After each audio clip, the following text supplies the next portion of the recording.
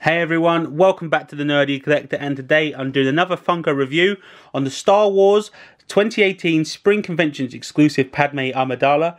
Now, my girlfriend picked up this pop for me the other day, and I'm really pleased with it. She surprised me with it when we was out, and she said, I got you this, and I was really happy with it. It's the first Spring Convention exclusive pop I've managed to pick up. I've got some others on order, but I didn't know they was in the shops in the UK yet. For the price of $14.99, you cannot leave it. I'm so glad she picked it up for me. And let's take a closer look at the box. As we can see there, we got the 2018 Spring Convention exclusive sticker, Padmé Amidala there. Nice picture of Padmé there. On the side there, picture of Padmé 237 in the wave. And on the back there, the box is a tiny bit crushed there, which I'm a bit disappointed, but it was the only one left, and she did make a good decision. I really am pleased with it. I'm really grateful. And on the back there, we can see Qui-Gon Jinn, General Grievous, Obi-Wan, young Anakin Skywalker, and Padmé.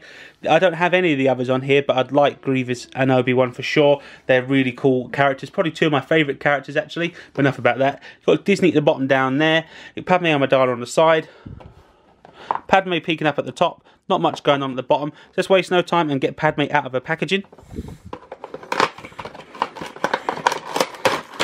So here's Padmé out of the box, and on first thoughts I can see it's a very small Funko Pop. It really is quite tiny, I mean, compared to the others, but I really do like it. I mean, you can tell it's Amidala from her really unique outfit. I love this outfit in the film. She looks really nice in it. She looks quite hot in it, actually, to be honest.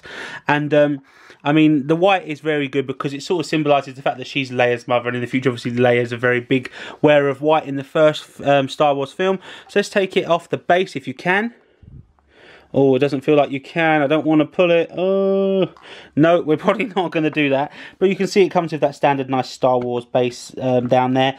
And she has a blaster there, which is real nice. Very well detailed on that blaster. I like the scope, everything's been put onto that. That's really nice. And obviously there you can see where her top has been ripped in the midsection area, exposing her stomach. If we turn her to the side as well, you can see under there's a nice silver cuff around the top of her arm there, and obviously she's got some pouches there. There's a little pack, two little pockets there on the side, and then from behind she's got a bun there, very similar to the iconic buns that Leia wears on the side of her head, but this time it's on the back. And obviously, like I said, this and there's the blaster pistol holder there, all in white as well.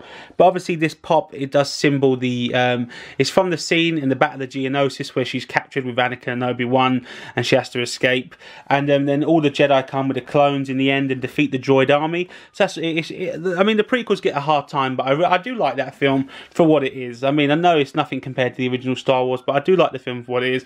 But I'm waffling away from this pop. Mine does seem to have a white scuff mark in between the hair there, so if I put it out of the light, I don't know if that's supposed to be there, I'm not sure. But other than that, the face is pretty clean with the eyelashes on it. Ears are pretty clean as well, actually, compared to some of the Funko Pops I've gotten before. Normally the hair bleeds onto it. But it's very small, it's very tiny. I don't have anything to hand to actually compare it with. And if I get up, I'll probably knock the camera. But yeah, anyway, this is just a short, quick review of this pop. I really do like it, and for a conventions exclusive, I think you've got to pick it up if you're a Star Wars fan. And even if you're not, for a spring convention exclusive, basically Emerald City Comic Con exclusive, people love those stickers, so get it. I'm going to keep it in box, even though the box is a bit damaged, but I'll keep it in my inbox collection because it's got that sticker on it. So guys, let me know what you think of this pop. Let me know if you're going to pick it up. If you do want to pick it up, I said it's available at Forbidden Planet in Croydon, so I assume it's available in Forbidden Planet countrywide, and that was a bit of a mouthful. And don't forget to hit the like button, guys. Let me know what you think of Padmé in the comments below. Please hit that subscribe button, and if you're already subscribed, hit that notification bell just to be informed of any other Funko videos I do. And follow me on Twitter and Instagram, links in the description below. Tweet me, message me on Instagram, whatever you want. I will openly talk to you about, answer questions, talk about pops, action figures, whatever you like. And so guys, thanks for watching this review, and I'll see you next time. Have a good one.